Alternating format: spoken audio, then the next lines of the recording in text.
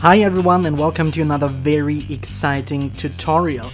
This video is a little different than usual, but I recently bought the new MacBook Pro with Touch Bar, and I'd like to give you my opinion on it from an iOS developer's point of view, and I'd also like to show you how to use the Touch Bar to streamline your development workflow. So let's have a look.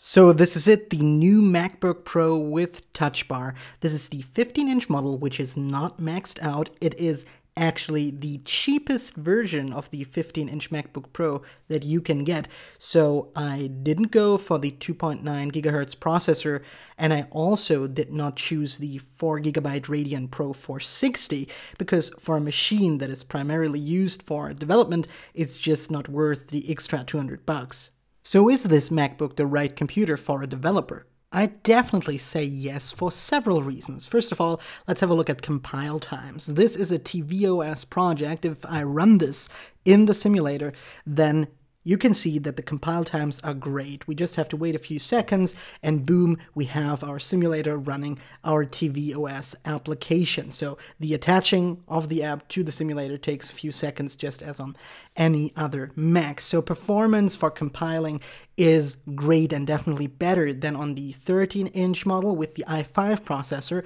and definitely a lot better than on the MacBook Air or the 12-inch MacBook. But it is also useful to have the 15-inch model when it comes to dealing with storyboards, since 15-inch just fits more view controllers, and especially when you work with tvOS apps, it's really useful to have this extra screen space.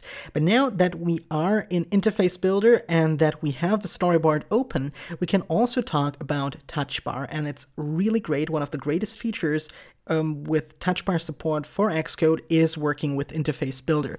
So if I want to, let's say, zoom in to this view controller here, I can just hit the Fit to Screen button or the Fit to Screen symbol on my Touch Bar, or I can also zoom in to 100%, and this is really useful because if you don't have a Touch Bar, then you have to navigate with this plus minus symbols here, and there are no real shortcuts for that. So this is definitely one of the greatest features of the Touch Bar together with Xcode, but also really great is just because it's a little faster. When we have a look at this view controller here, and here we have a misplaced view, we have an extra button on the Touch Bar for that. So I just hit update frames and I can update all of the frames here, and my label just moves to the correct position. But the cool thing is that you not only can use Touch Bar in Interface Builder, you can also use it in code with a different set of keys.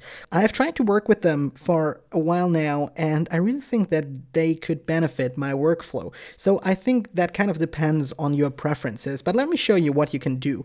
For example, what's really cool is that we can really quickly add and remove comments for a specific line, or what we can also do is edit all of these property names in the scope, in the current scope. So I can just hit that button here, and then I could call that city LBL, for example, and then all of the city labels, let's hope we find one, there is one, are renamed. This is especially useful since there is no real refactor for Swift out there at the moment. So this is really useful. Or if I want to jump to a definition, let's say we want to jump to the definition of UI label, then I just press this button and we are here at the definition of UI label. So this is all very handy. We also have a back key and a forward key. I could also press Command arrow left and Command arrow right for that.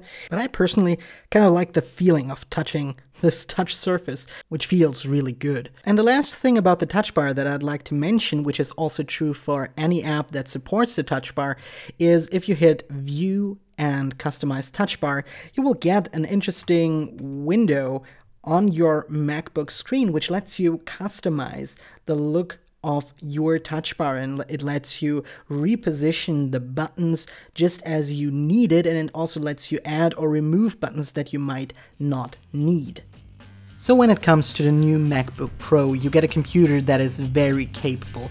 You get a lot of power that is more than enough to create apps. You get an amazing screen which makes long coding hours very endurable. I really find the touch bar to be a great replacement for the function keys, and I used it together with Xcode, Sketch and Photoshop, and I already kind of miss it if it's not there.